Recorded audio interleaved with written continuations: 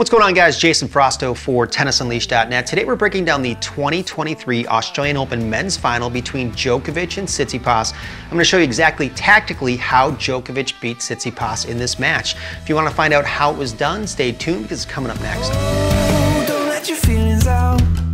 Every word you speak. I usually start these videos off with points won by rally length numbers, so we'll take a look at those in a second. Remember, Djokovic had a hamstring injury, but in this match, did that affect the points won by rally length? So we had 1 to 4 shot points in this match, where 58% of all the points played, with Djokovic winning 51% of those. 5 to 8 shot points were 20% of the points played, with Djokovic winning 55% of those. 9 to 12 shot points were 14% of the points played, with Djokovic winning 57% of those. And 13 plus shot points were 8% of the points played, with Tsitsipas winning 53% of those. So if we look at the 9 plus category, right, that's the 9 to 12 and 13 plus added together, those were actually 22% of all the points played. So about 1 out of 5, 1 out of 4 points were a very long point in this match. Both guys were athletic and willing to grind in certain situations, right? So how did Djokovic beat Tsitsipas in this match? One of the biggest weapons he has is his second serve return, and specifically his second serve return position and ability to do damage off of second serve returns. So let's look at some of those second serve return points right now. Okay, so let's look at this point in real time before we jump in and analyze it. Second serve from Tsitsipas, aggressive return from Djokovic, does some damage with that forehand right there, and then the missed shot from Steph on the next one. Now let's jump into the actual analysis, and we'll start to slow things down, right? So we got Tsitsipas serving on the far side, Novak receiving on the near side. Djokovic is returning from zone 4, which is behind the baseline. We're going to see as the serve comes through from Steph and he hits that slice, Novak ends up inside the baseline. He's actually making contact with the ball from zone number 3. So if we just go back for a second, Novak likes to start on second serve returns behind the baseline in this position right here, right? Move forward, and then when he's actually making contact, he's now closer to Steph than he was when he started. So that means Tsitsipas has less time to react to Djokovic's return because Novak is physically closer to him. We can see Steph is also inside the baseline after contact on his second serve, right? So in this situation, Novak a lot of times likes to take returns and typically hit them deep back here in zone 3, but on this particular return, he's going more for pace, and he's focusing on the pace to do damage versus the depth that he would normally get back here. So this one lands in zone 2, and what costs Steph on this particular return, right, is that Steph tends to have a higher backswing on his forehands. Let's go back for a second here. Look at the backswing height from Tsitsipas right here. What we see is Steph usually brings the hitting hand up to or above his hitting shoulder. And in this situation where he's rushed by the return, he should really cut the swing in half and take a lower height swing to make up for the lack of time that he has. But he doesn't do it on this particular shot. What happens from there, guys, is he ends up with a pretty low contact point because he's taking the ball very early, all right? He's trying not to give up ground on the baseline. But what happens from that is he ends up rolling up on his shot with a lot of topspin here. Look at the finish over the shoulder. And when he rolls up, Djokovic goes from this very wide position and a more of a defensive lunging position, and that rolling up with topspin is going to give Djokovic the opportunity here to step around very quickly. Look at that. He sneaks around super fast with the footwork. Tsitsipas hits this weak ball in zone 2 that sits up, and now Djokovic is looking to crank that big forehand. And there it is right there, right? So the great return starts it off right here. Laser doesn't give Tsitsipas time. Tsitsipas does not shorten up the backswing enough. He takes too big of a backswing. He rolls up. Djokovic sees that rolling motion, steps around, and decides he's going to crank the forehand because he has a ball that he can do it off of right here, okay? Now he goes small target right there. Feels comfortable enough to take this small target.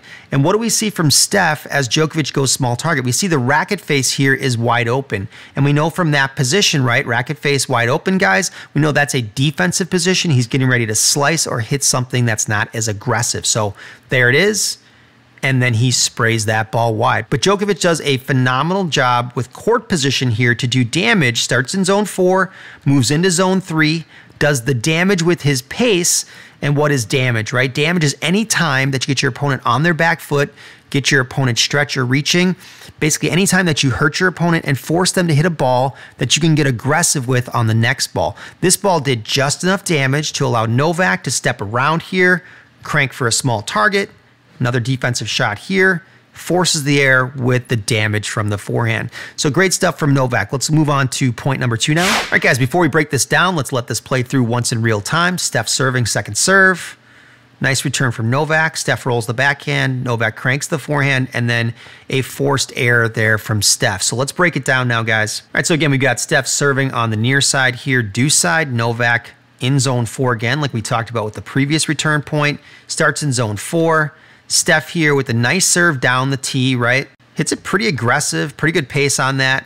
And Novak does a pretty good job here, guys. Again, just making contact in front of the baseline right here, just inside of zone 3. And that's something he does really, really well.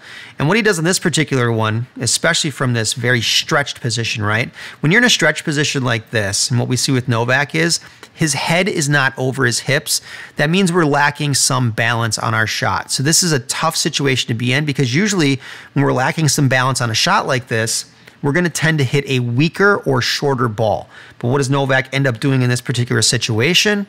He hits short, but with enough pace where Tsitsipas here doesn't have time to hit an aggressive shot. Steph is hitting a ball from a low position, and when we're hitting from a low position like this, it means we have to roll the ball up and over the net. And when we have to roll up and over the net like this, that means there's a very good chance our ball is going to sit up on the other side over here, and our opponent can then attack us. So let's see if that happens with a sitting up. There it is. That's all that Novak needed. Novak's return again wasn't deep here, but it was low and fast enough that Tsitsipas didn't have time to get aggressive. He rolls up, and look at Novak dancing around, getting ready to crank the forehand, right?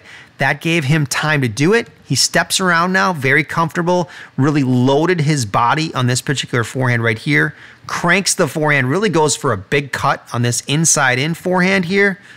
Big cut right here, takes it down the line, drives it, and takes Tsitsipas, right, from one side of the court over here, guys, and gets him all the way over here, forces movement.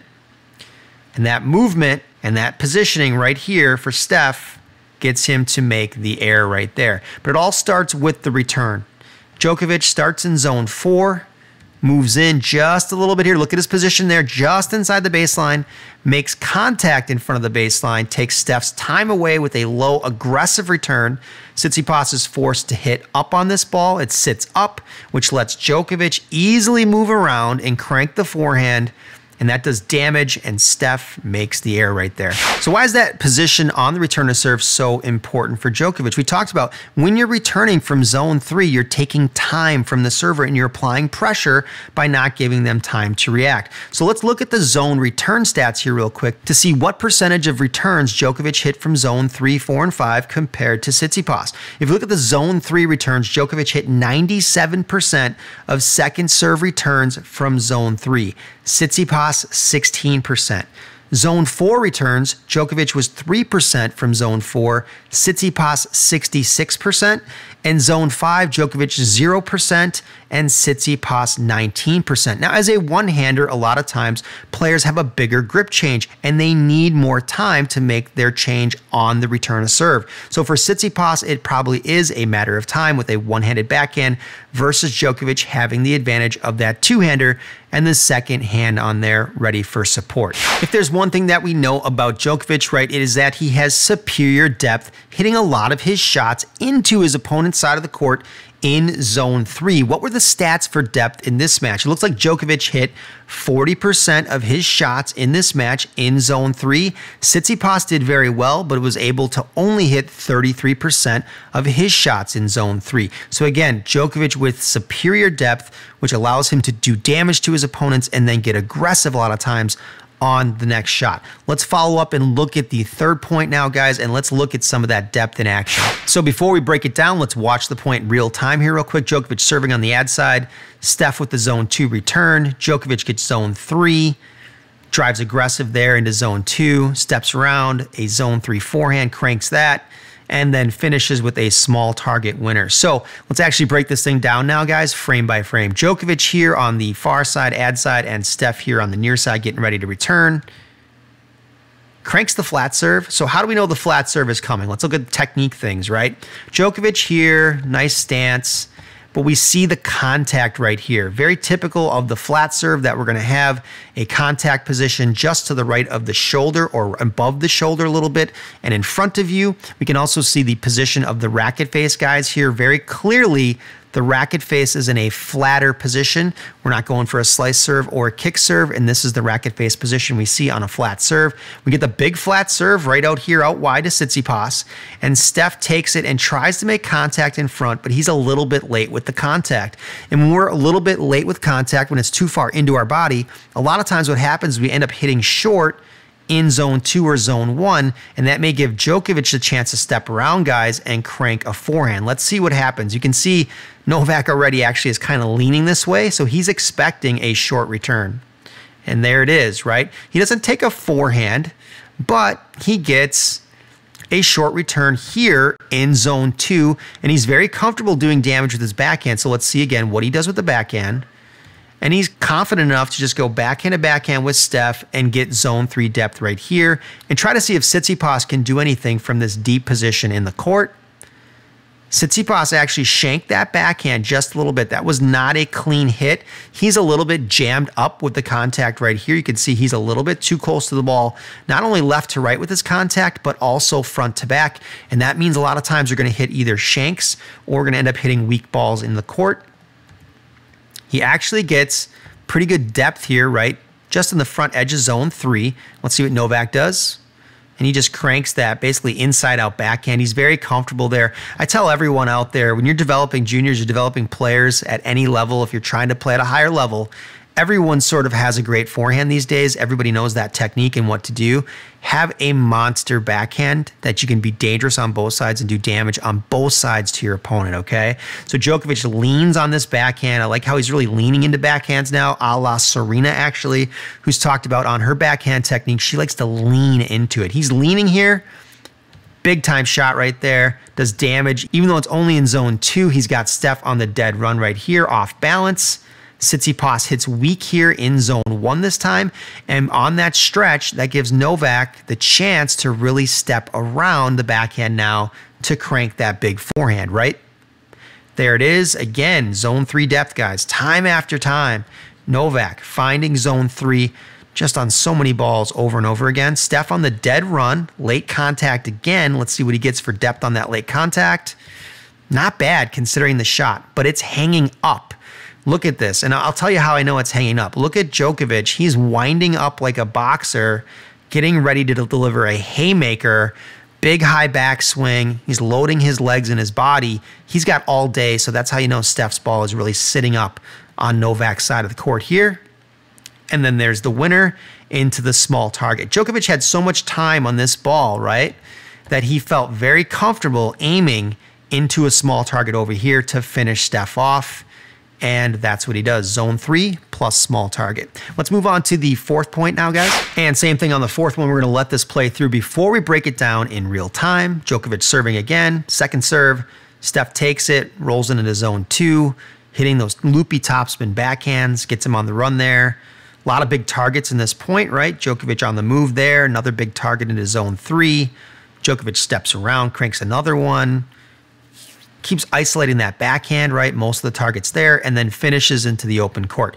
Let's break this down now. All right, so we've got Novak serving near side, ad side, and Steph in zone 4 to start this off on the second serve return.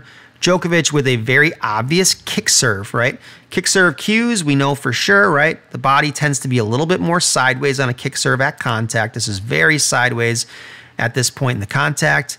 Also, the way the racket is leading up to contact and the path of the swing will be more like this on a true kick. And we see the kick there. Steph takes it, zone 4, right? We talked about not a lot of second serve returns for Steph in zone 3, and rolls it, but ends up hitting it short here in zone 2. This gives Djokovic the easy opportunity, right, off of his serve here to move this way to try to attack right away with his forehand. He does that, Zone 3 depth. Steph does a very nice job, though, I'll say this, taking that zone 3 ball from Novak right here and handling it well. Okay, look at that. And then really rolling up high. Look at his finish and how his hitting hand is well above his head to try to really roll up and get that depth on the shot, okay? Does it right there. Does a nice job getting that back here deep in zone number 3. Djokovic off the back foot, though, and this is something I talked about a year or two ago already, but guys doing a really good job now of being in these defensive positions where they're backing up and still getting aggressive and doing damage off balls where they really weren't doing it in the past off these deep zone 3 balls. He takes it zone 3 here, gets Steph running from one side to the other, which can produce a short ball. Steph rolls it again. This time, right, we get a really short weak ball in zone 1, and Novak is hunting forehands. He's looking for that. And he goes deep again here, right, trying to find basically that zone 3 depth right here. Steph takes it down the line and moves Novak over a little bit. Djokovic does, again, great job. Look at this, zone 3. Like time after time, look at the depth on all these balls compared to Tsitsipas, who's had 2 zone 2 balls, a zone 1 ball, and only 1 zone 3 ball compared to what Novak's doing with his depth. He rolls that one and gets that a little deeper. Tsitsipas does a better job on this shot right here. Djokovic steps around again, though, and again, look at the depth, guys. It's pretty incredible to do this shot after shot. Steph does a good job countering with his own depth right here. Novak this time, though, right? What does Novak do different there? He's literally peppered Steph with 5 zone 3 balls in this point, and Tsitsipas, to his credit, is defending them and doing a good job staying in the point. So what does Novak do? He recognizes this and makes the decision to actually hit his first zone 2 ball. But look at where the zone 2 ball is. It's the widest ball he's hit in the point, and this wide ball has the opportunity to take Steph further off the court. So the deep stuff actually in this point has not worked as well as he wants. He hasn't won the point with the depth. He's hitting a wider, shorter ball to angle Steph off and get Steph in the alley for the first time right here on his recovery. And as soon as he does that, he opens it up. Now he takes this forehand and spanks it down the line into a big target to finish.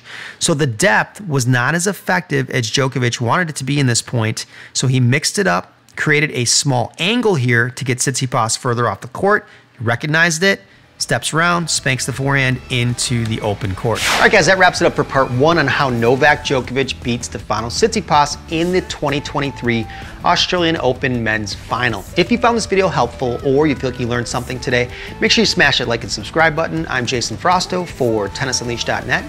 I'll see you next time.